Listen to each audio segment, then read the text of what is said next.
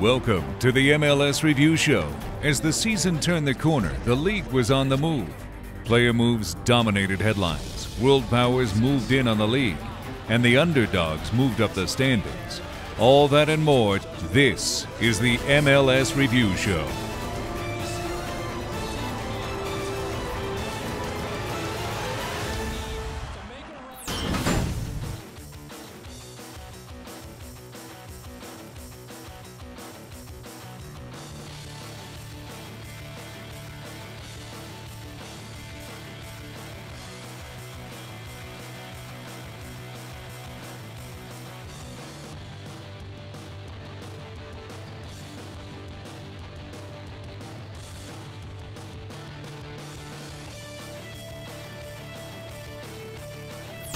The transfer window opened and the changes came quickly. The Red Bulls announced the signing of goalkeeper Frank Roast as the team's third designated player. The 38-year-old looks to solve New York's inconsistent play in net. Vancouver also brought in a new DP. Gambian striker Mustafa Jarju joins a Whitecap side looking to turn around in the second half of the season. Looking to turn ties into wins, Chicago brought in Argentine midfielder Sebastian Grazzini, and while Toronto were not in action this week, the Reds were active. The team acquired Terry Dunfield from Vancouver, added Ryan Smith in an exchange that saw Alan Gordon, Nana Adekora, and Jacob Peterson sent to the Earthquakes, then received Andy Iro and Leandro Grafite from Columbus for Tony Chani. Even more moves were sure to happen as teams bolster their sides for the playoff push. The World Football Challenge kicked off with New England packing Gillette Stadium when Manchester United descended on their first MLS opponent. The Revolution kept the Red Devils off the board in the first half, but after pulling several starters, the Revs could not keep up. An onslaught of pressure and a Federico Makeda brace led Manchester United to victory 4-1. James off of is Mansally going to he's going to claim that, isn't he? Losing the marker, there's the first touchdown, quick release, very cheeky, awesome, the weight of the pass, perfect, just the understanding, and that's what it is. Look at that, I'll give it right back to you, there you go, you do the rest. Stevie Nicol and Sir Alex Ferguson, and this is a kind of result that Sir Alex and Manchester United wanted. A rain-soaked Vancouver was to play host to Real Salt Lake, but a combination of the weather and a temporary grass field for the World Football Challenge made the surface unplayable, forcing the game to be postponed to a later date. Coming up on the MLS Review Show, Colorado enters CenturyLink Field against a streaking Seattle side. Hey, it's Charlie Davies with DC United, and you're listening to Extra Time Radio. The Extra Time Radio podcast comes out every Monday and Thursday on iTunes and Buzzsprout. You can also listen to each episode at MLSsoccer.com/extra time.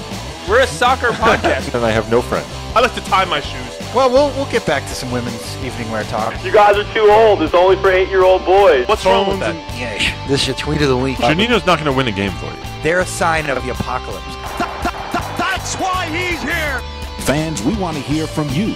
You're encouraged to email Extra Time at MLSsoccer.com or tweet at Extra Time Radio with any comments, questions, or reactions.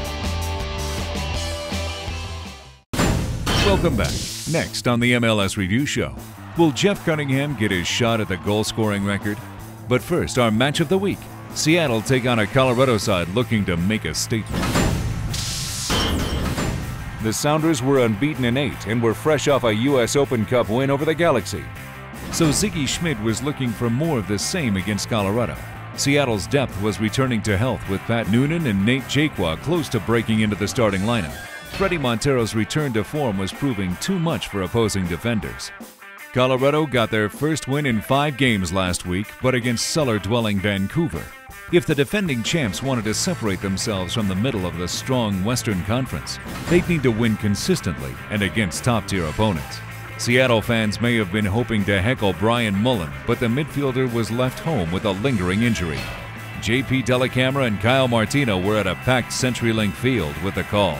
Connor Casey walked off the pitch here with a towel over his head after a head injury that he picked up during the course of the match. Those long balls that hit over top, they're going to check up a little bit. That's a very dangerous weapon to have. And when you have Marvell Wynn out there, that's not as much dangerous on the other side. Top of the area, Wells Thompson! Ferguson, and it's already 1-0. Good first touch, low, hard, far post. Casey Keller not able to get on that one. Montero able to turn on the ball. Excellent ball into the space. Eric Freeberg with the chance. Levesque to follow up. Pickens with the save.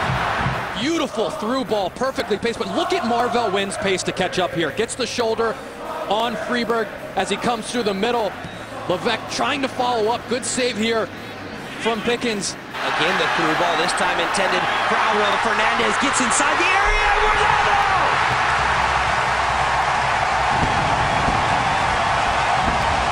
Good ball in from Alonso, but look at this. Cuts it back, but look at the strength. Keeps himself up, takes a look, gets in that far post.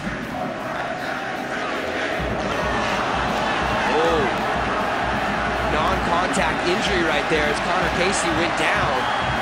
Almost looked like his foot slid out from underneath him. Marshall deflects it back in for Pickens. Is it a knee or an ankle? Well, anytime you see this, it's hard to tell. Looks over to the bench and signals that there will indeed need to be a change for Connor Casey. Up and over the top. Wells Thompson scored the game's first goal. Back out top. Laurentowicz looking for the corner. It's 2-1. As the double team comes, puts it right there for Laurentowicz, but look at that left-footed shot, his weaker foot.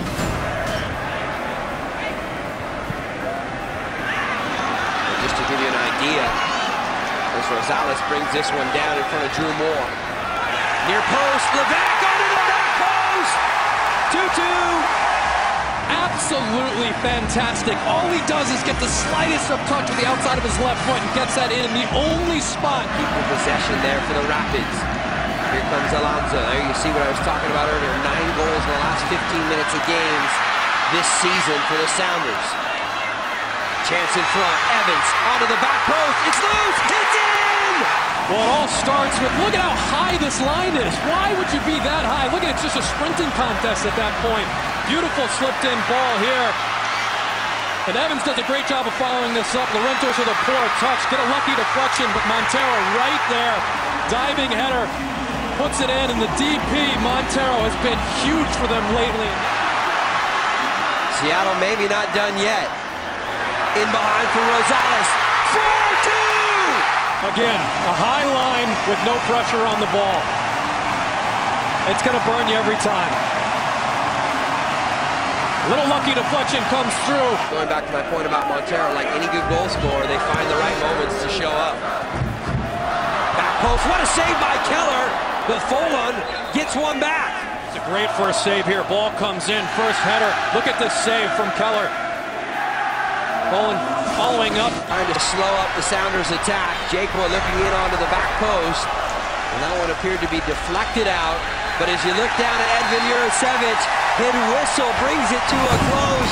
What an afternoon, and it's a 4-3 win for the Sounders, their 10th victory of the campaign. Columbus were on the rise in the East. Having locked down the defense, Robert Warzija was able to send Andy Iro to Toronto. The trade saw youngster Tony Tchani join the Crew roster, but he needed more time with the team to get the call. Jeff Cunningham was looking to finally become the all-time leading scorer, but he would have to do so off the bench. San Jose had seen their rising up the West sputter and dive after a dismal month. If Chris Wondolowski could not provide his early season offense, perhaps the Earthquakes could turn to David Bingham. The backup keeper scored this long goal against Premier League club West Brom earlier this week. Of course, the Quakes could also look to recently acquired Nana Atakora, Alan Gordon, and Jacob Peterson from Toronto. Frank Yallop hoped Peterson could be the answer on the right wing, while the others had depth on the road to the playoffs. Dwight Burgess and Duncan Otten had the cross-country battle from Crew Stadium. It is hot, it is humid, but there is a nice breeze blowing, enough to keep many in their Crew Stadium seats comfortable. But as usual, we see very little movement of the corner flags around the pitch itself. I don't think the breeze is going to be much of a factor. He has, and he's formed a great partnership with Chad Marshall. Stevenson will have a go from distance, and he puts it off the post to the left of William Hesmer. And we see it again, Stevenson here, just getting a nice bend on the ball. Roundball Hesmer off the outside of the post, and that's a get-out-of-jail free card early for Columbus. San Jose comes into this one 5 wins, 6 losses, 7 draws. They have a +1, outscoring the opposition 22-21. There's room now, and there's a good shot, and up high to get his mid on it is William Hesmer. See it again. Dawkins getting out of his feet and really gets a nice little bobble as he hits it, and a great fingertip over the bar there from Will Hesmer. Can he get out of danger now in the dribble? And then bends the ball for Rogers, and Rogers is onside, and Rogers is in the box, takes a shot, it's deflected, Gavin can't get there, save Bush is a good one. Puts it in the right spot, but Bush doing a great job, and that's a great save. We have to just pull the trigger and then hit the ball hard. We try to place it, and then just sometimes it's just too much. Tommy Hyman into the game right now. What do you need to see from him specifically? We need him presence in the box. We're putting crosses in, but obviously we didn't have anybody that would finish it. So hopefully, he's going to do that. All right, Coach, thank you. Appreciate it. Guys, we'll send it back up to you. Ekpo's on the move, slots to Mendoza. He's got the left shoe, and he shoots high. Well, a quick exchange at either end of the field. Let's begin with the Earthquakes. Chad Marshall just misjudging that one, and Will Hesmer a kick save, doing his starfish jump, and got a bit lucky there. And then Mendoza, a beautiful through ball, and he definitely want to have that back, just blazes it over the bar. Garrett working hard. I'll tell you what, that is great work from Eric Garrett. Mendoza for Rogers, deflected, and it rolls right to Mendoza! Kick save and a beauty! And again, he gets a good opportunity on his right foot this time and just can't get enough on it to get it past Bush. As Bush was laying down and making himself long. There's an opportunity, what a save! And that's a great cross in. Just going over Miranda, good header back across, and Will Hesmer, fingertips again. Cunningham spins to the middle. Accelerates from one, plays Heineman, slips past Tim Mirren on the backside, great save Bush! The Crew seconds away from moving into a first place tie atop the Eastern Conference with New York and Philadelphia. And that's the way it's gonna go. Huge crowd out tonight to celebrate the return of Brian McBride. They leave a little bit disappointed, I have to think, over the fact that Columbus is held to a scoreless draw. Coming up, Houston hosts a streaking sporting side. Every week, MLSsoccer.com provides you the opportunity to select the Goal of the Week winner. You can choose between the 5 nominees directly on MLSsoccer.com on the AT&T Goal of the Week page. You can also send in your vote by texting the corresponding goal to code 22442. Winners are announced every Friday, so make sure you vote early and often, keeping in mind polls close at 11:59 p.m. Pacific Time on Thursdays. Winners so far include Juan Agudelo of the New York Red Bulls, Javier Martina from Toronto FC, and O'Brien White of the Seattle Sounders.